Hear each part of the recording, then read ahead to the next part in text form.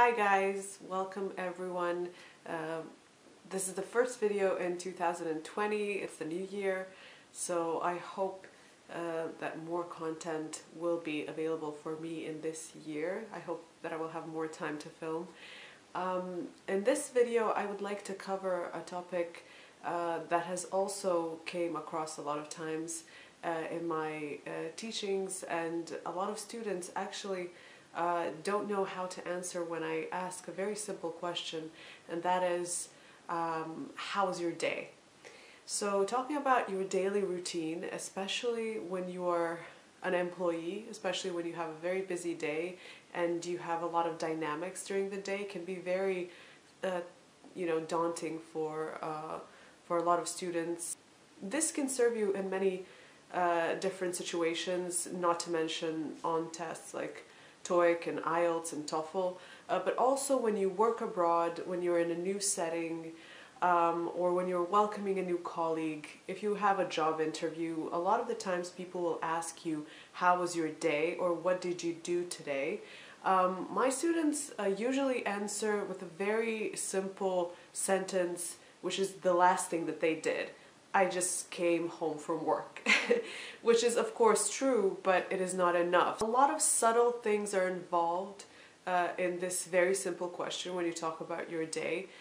So I'm going to give you an example. So you can say a lot about yourself and the way that you feel in this particular period in your life by describing your day. You can say, I woke up really early, which is very hard for me because I have to stay up late because I have a young child that I have to take care of, for example. Or you can say, I slept in today because I worked a lot yesterday and I got to give myself a little time to sleep. Then you can say, how do you get to work? Do you go by car? Do you go by bicycle? Do you use a public transportation? In the case of my students, it's usually a train. So I hopped up on the train and I listened to a podcast, or I listened to a daily news. And when I came to work, I made myself coffee. I opened emails. I checked how many meetings do I have that day. And I had a very exciting client. Then you can say what was the highlight of your day. I had a very exciting client today. He came all the way from South Africa, for example, and we discussed our sales, for example. And then you can say, after that, I went to lunch with a very good colleague of mine. I usually do that. We have an Italian restaurant across the street, and that is very exciting. So maybe you can say something about the colleague. She has a new project that she's working on, so I helped her out a little bit. And then you can wind down and talk a little bit more how your day ended. So in the last part of your explanation, you can say, I wrapped up my stuff at work and I headed back home. I also used the train to go back, and I needed to be at home by 5 p.m. because we had a family dinner.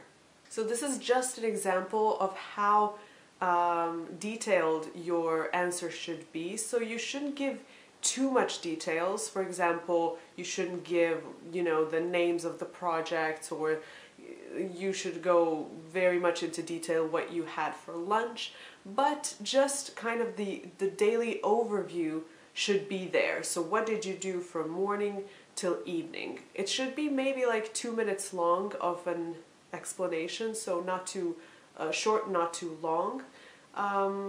So you don't want to, overburden the person who is listening. You don't want to TMI, give too much information. You just want to be, precise and concrete, but open for further conversation. If you're somebody who's working from home, or if you're somebody who is at home as a stay-at-home mom, or you're currently looking for a job, then your description of your day or the daily routine can be a little bit more interesting because each day is different for you. You can talk a little bit more about what did you do in the morning, and then in the noon period, around 12 o'clock, and then in the afternoon. Especially for tests, you don't want to say, you know, I currently don't have a job and I sleep until, you know, 2 p.m. and then I eat my first meal. I mean, although that is a routine for some people and that is perfectly okay, but for for making a conversation, you have to give a little bit more of information. So then just pick a day where you had something interesting to share, and then try to talk about that one. In some countries, for example in America, when somebody asks you, hey, how was your day? You can answer, oh, it's fine, I'm doing fine, or something like that. It's a very short answer, it's a very short question, so this is not for those situations where you're just passing by somebody and somebody asks you, how was your day? This is more about when you need to make a conversation with somebody that is longer, or in the test when the interviewer will ask you, hey, how was your day? Can you tell me more about what did you do today? So to be more specific, I'm talking about these situations. Okay, and to wrap this up, I'm looking forward to this year. I'm looking forward to thinking about new topics, and I'm looking forward to speaking with more students and meeting more of the people who want to study English and want to make their conversations better. I know that a lot of you have worked hard, even during the holidays. You have studied English. If you had a little bit of a break, that's also great. Holidays are for that as well. So then you should maybe make a plan on how are you going to study this year and what are your goals when it comes to English studies. Bye bye. I will see you in the next one.